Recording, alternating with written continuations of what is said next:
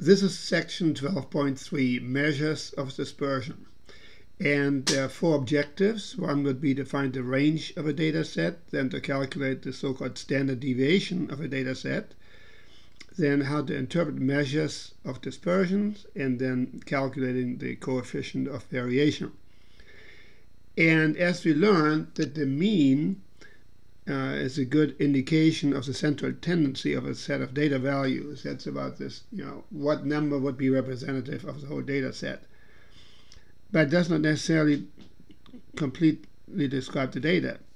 So when we look at this table 3, the two data sets, A and B, with the same mean and even with the same median. And yet when you look at the numbers very closely, you find out that data set B is more spread out or has a greater dispersion than data set A. If you just look at it superficially, data set B goes from 1 to 13, so there's a difference of 12 there, and data set A goes from 5 to 9, which is simply a difference of 4. So that is one of the measures of dispersion, and we call that the range of a data set. And so for any set of data, the range of a set is defined as follows. The range is the greatest value in the set minus the least value in the data set. So the range for distribution A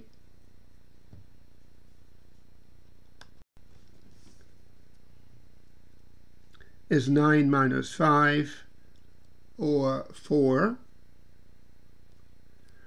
And the range for distribution B is 13 minus 1, or 12. Now, that's a quick way of finding out something about the measure of as a measure of dispersion for the range. It's a fast one, it's an easy one, but the disadvantage lies in the fact that it makes use of only two of the numbers in the whole data set, and at the least and the greatest value, either way. So to better describe the dispersion, we want to make use of as many of the data set values as possible. A very common and widely used measure of dispersion is the standard deviation.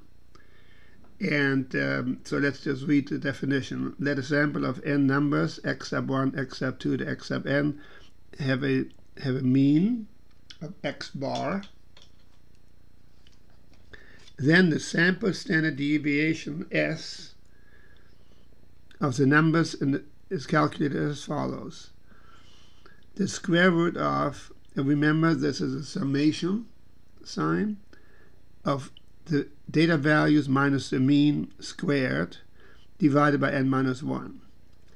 That looks a bit complicated, and in reality, well, it is somewhat complicated, but I will show you exactly how this is done. Now, when you look at this, you realize that this approach makes use of all the data values, because to get to the mean, you have to look at all the data values. And then, by subtracting each data value from the mean and squaring it and so on, you get a much, much better representation of the spread, the standard deviation, as you can think of. So, and there are some very specific steps, 6 altogether, how to calculate the standard deviation, and we'll go through one example. So first we calculate the x bar, the mean of the numbers, and then step 2, find the deviation from the mean, the deviations from the mean, and then square each deviation, then add up the square deviations, and then divide the sum of the square deviations by n minus 1, and then take the square root of the quotient from step 5. So it sounds very simple, and I will give you a simple example how we do this. First, we need to compute the mean, and that is we add up all the numbers, which is 184, divided by 1, 2, 3, 4, 5, 6, 7, 8. So our mean is equal to 23.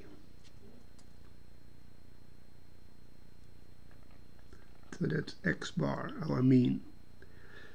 The next step is, the next column, we subtract each data value from the mean. The mean from each data value, rather. So it's x minus x bar. That'll be the next column. So 7 minus 23, that's minus 16. And 9 minus 23 is minus 14. And 18 minus 23 is minus 5. And 22 minus 23 is equal to minus 1. This was minus 3 here, minus 5. Oops. It's minus 1. And so 27 minus 23 is 4. And 29 minus 23 is 6. And 32 minus 23 is 9. And 40 minus 23 is 17. So that's the x minus x bar in the formula here. So now we got the x minus x bar. The next column would be that we square each number. In other words, we square minus 16, we square minus 14. So this is now x minus x bar squared. So we square minus 16, and we get 256. 256. And we square minus 14, and that is equal to 196. And we square minus 5, that'll be positive 25. And then we square minus 1, which would be positive 1. And we square 4, 16. We square 6, and that's 36. And we square 9, that'll be 81. 81. And we square 17, and that's 289.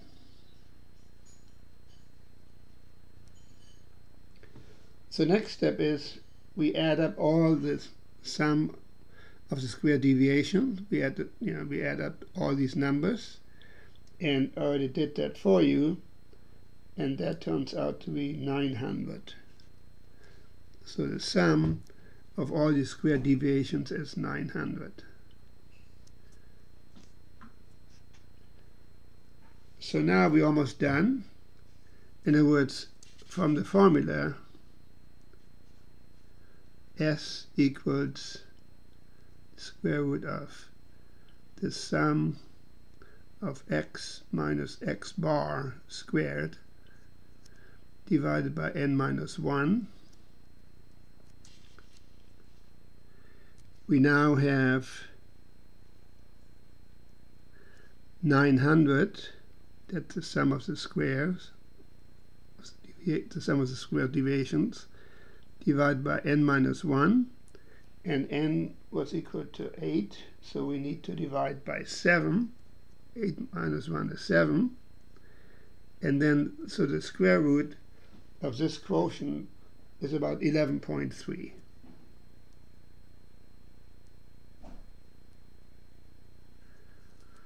So that is approximately the standard deviation for this given data set. So we can say this S equals, or it's approximately equal to 11.3. So every data set has a standard deviation. Okay. So now this is a little bit cumbersome. As you can see here, we're dealing with integers, and that makes it a lot easier yet. But if we had, let's say, numbers with decimals, and you can imagine how much work there would be, and the amount of attention you have to pay to every little detail to get it right. And so there are standard deviation calculators. And what I like for you to do is I like for you to take a data set, maybe this one, or pick another data set, make up on yourself, and go through the calculations similar to what I did here, and compute the standard deviation just to get a feel for it, what it looks like when you do it by hand. Because no one in the real world would compute the standard deviation by hand unless it's an emergency situation. They didn't have access to, let's say, a calculator or something. But in most scientific calculators that are really powerful, like the TI-84 and so on, as well as Excel, you can compute the standard deviation by data set in basically no time. It's very easy to do that. Again, I would just recommend to go to a YouTube video that explains how to compute the standard deviation in Excel. And so from this point on, then you use technology. That would really save you a lot of time. But I think to get a feel for what the standard deviation is about, it's a great idea to do it at least once manually, like what I did here.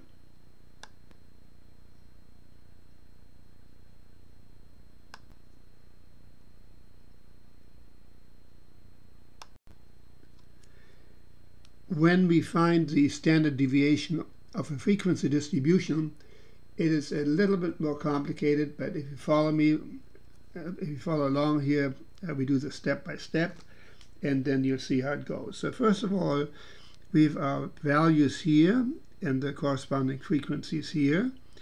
Then there's a column for the value times frequency and the deviation of the frequency minus the mean, and then we square the deviation, and then square deviation times frequency. So that's the setup for the table here. And so now we're going to work it out here. So value times frequency, that's pretty straightforward. 2 times 5 is 10. 3 times 8 is 24. And 10 times 4 is 40. And 5 times 2 is 10. So then the sum is 84. And so we have as a mean, the mean x bar would be 84 divided by 25, the sum of the frequencies.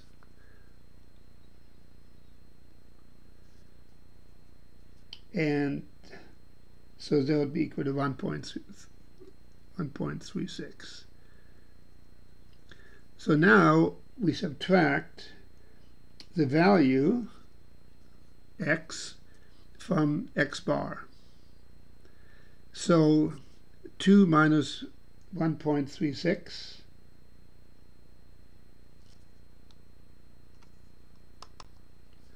so 2 minus 3.36 is minus 1.36,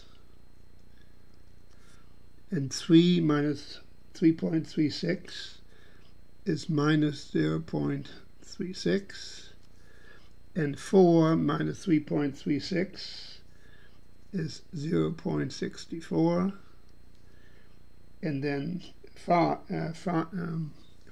minus 3.36 is 1.64. So now we square these deviations and we get 1.8496. So in other words, that is minus 1.36 to the second power equals 1.8496. Then 0.36 squared is 0.1296. And 0.64 squared is 0.4096. And 1.64 squared is 2.6896. 2.6896. So these are the differences squared. The square of this number equals this number, the square of this number equals that number, etc. So you square each one of these differences, the deviations.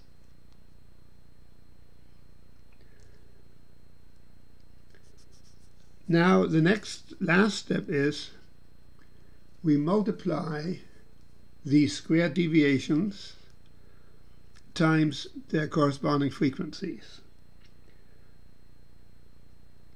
So we multiply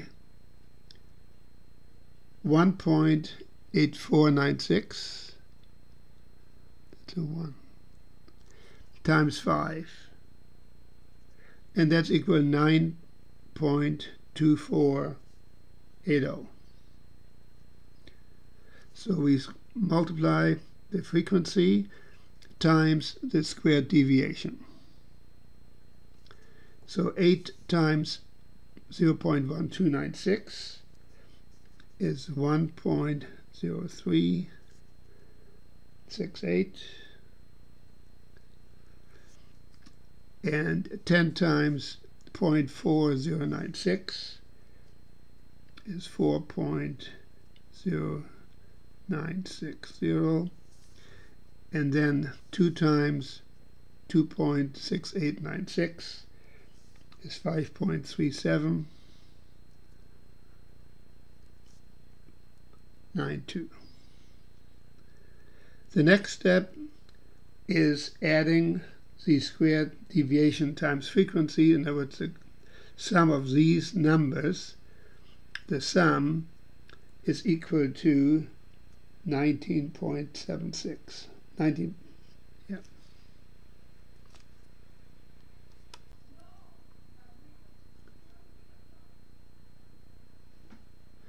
So then the standard deviation would be the square root of the sum of the squared deviations times the frequency, so 19.76 rather, divided by the sum of the frequencies minus 1, so 25 minus 1, so that's the square root of 0.8233, and so that's equal to about 0.91.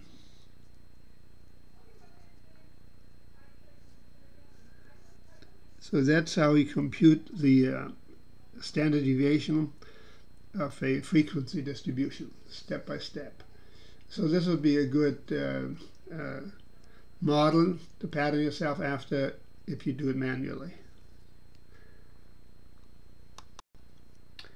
I would recommend that you study example number 5 in the book on page 700, and that is comparing populations based on samples, where you look at the standard deviation and the mean of certain populations or samples, and come to conclusions about that. So example number 5 is an excellent example of that.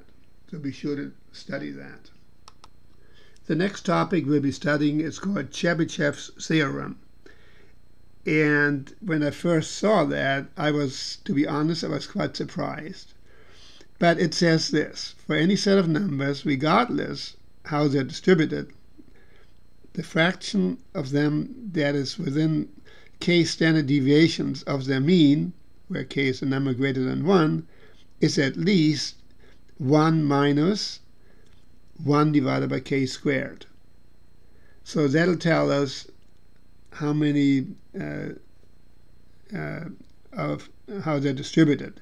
So it's a very simple formula, and so let's look at what that really means. It's simple to read, it's simple to apply. And so let's look at example number 6, applying the Chebyshev's theorem. And the question is, what is the minimum percentage of the items in a data set that lie within 3 standard deviations of the mean? Okay, so what it really means is that if you have a distribution, let me just give you a little picture of that. So here's a distribution, and let's say it kind of looks like this. and of course the mean would be here. Then there would be 1 standard deviation, 2 standard deviations, 3 standard deviations, 1, 2, and 3 to the left. So the question is, how much of the data set, what's the minimum percentage of the items that are within 3 standard deviations of the mean? So when they're talking about 3 standard deviations, that means 3 standard deviations to the right and 3 standard deviations to the left. So in other words, what's the minimum percentage of the data set in here? So in this case, then k is equal to 3, and then the percentage that lies within 3 standard deviations of the mean would be 1 minus 1 divided by 3 squared, or 1 minus 1/9, and so that would be 9/9 minus 1/9 would be 8/9, and as a percentage that would be equal to about 88.9%.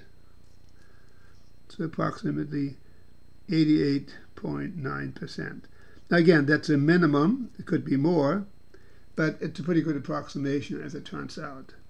So that's what Chebyshev's theorem says. And so, by the way, Mr. Chebyshev, a very famous mathematician, is certainly known for more than this theorem. He was very famous for a lot of things. But anyway, this is certainly one of the important things in statistics that he developed.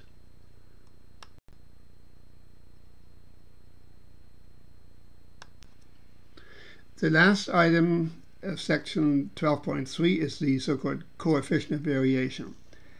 So for any set of data, the coefficient of variation measures relative dispersion. So we talk about that in an example in just a moment. It is calculated as follows. V, the coefficient of variation, is the standard deviation by the mean times 100%.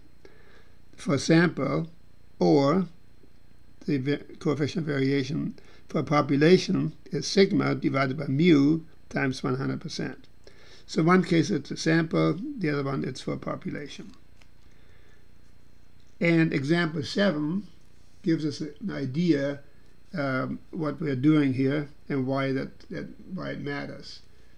So here two distributions, samples A and samples B. Here are the numbers for A and the numbers for B.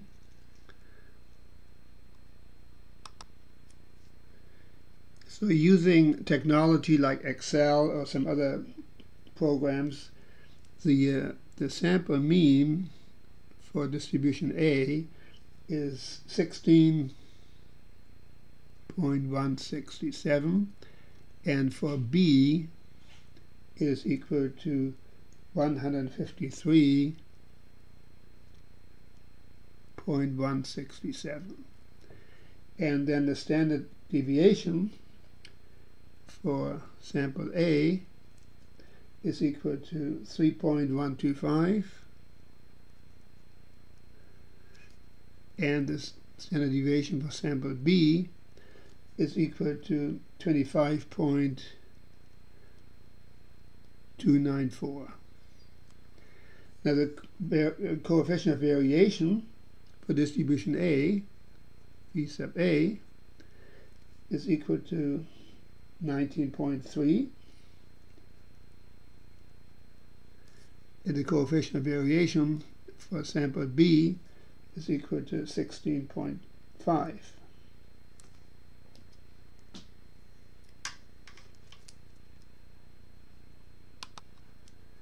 So what does all this mean? Well, you can see that the sample B has a much larger dispersion in terms of standard deviation, considerably larger.